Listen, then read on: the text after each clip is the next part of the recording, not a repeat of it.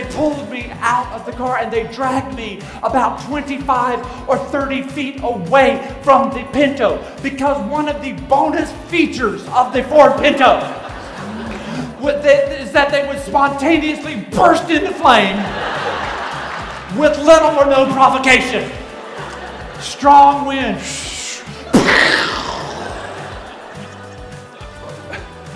It was an exciting time to be alive, friends. Oh my goodness, listen, my generation, we didn't need extreme sports.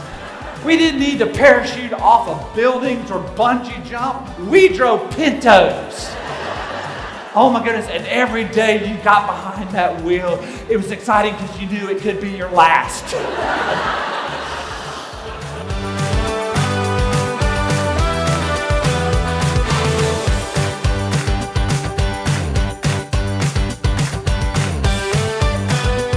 You're steering your career, your relationships, your finances toward fulfilling your potential or away from fulfilling your potential.